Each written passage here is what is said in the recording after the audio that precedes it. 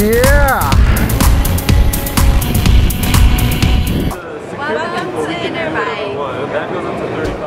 Alright, so as you can see, I went to Interbike, which is the world's largest bicycle trade show held in Las Vegas at the Mandalay Bay Convention Center.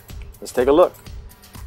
This is a set of non-traditional front suspension forks made by a company called Lauf out of Iceland. Pretty crazy stuff. These have been around for a while, but they're still very cool to check out. This is a belt drive instead of a chain drive. This caught my eye. Obviously it only has one fork in the front, and it's a full suspension fork too. You need to ride your bike to work, but you don't want to get wet? Buy yourself a bicycle car. Scooters have become really popular. They're really marketed for the last mile commuter, meaning someone who just needs to go from your front door to the bus stop or subway or wherever you park your car and then ride into the office from a short distance. Wow, that was easy enough. And it's got some torque to it too. That's great. I have a crazy uncle and a crazy cousin that actually races one of these types of big wheels down Lombard Street in San Francisco. They drift down that hill and it's just absolutely nuts. Now here's something you don't see every day. It's a recumbent bike. It's a trike. It's got front suspension shocks, it's got rear shocks, and it's got disc brakes all around. That's just cool. Here's a weird one. That arch is what you use to push your back up against, so your legs will have more force to push down on the pedals. Now here's a serious conversation piece. This bike is actually made out of bamboo, the frame and the rims. Pretty crazy stuff. Have you seen the gold-plated Audi and the gold-plated 8K? Well, here's a gold-plated bike. This girl said she had been standing in that bucket of water for at least 30 minutes and her feet were still dry. Check out this Schwinn Gray Ghost. Pretty badass. There was a lot of retro bikes there too, like these board tracker style bikes. Pretty cool.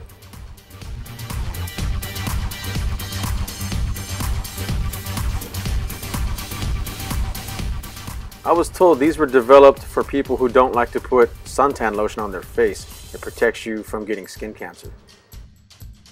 Some bikes were just cool works of design and engineering.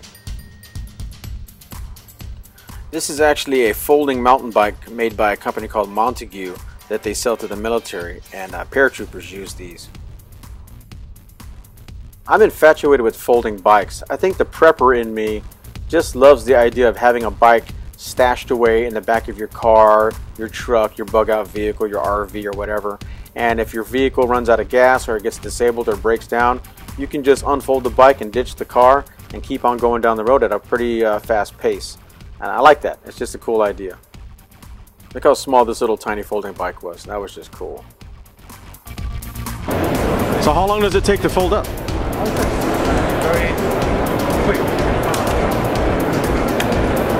Wow, look at that. Very compact. And of course, everybody had to have a motor attached to their small folding bike. Here's a pretty cool looking one. This little electric bike can fold up into a backpack. Another style of bike that I'm really infatuated with is cargo bikes. They're really big in Europe, like Amsterdam, and they're starting to become popular here in the United States. And they're really cool because you can carry 2 kids and all your groceries if you don't want to use your car all the time. This is our travoy. This is a folding cargo bike trailer that attaches to the seat post of your bike, so you don't have to keep a rack on your bike. And then when you add an electric motor to it, it basically turns your cargo bike into a work truck. You can carry some of your family and all their gear 20 miles if you had to, or go up hills, no problem.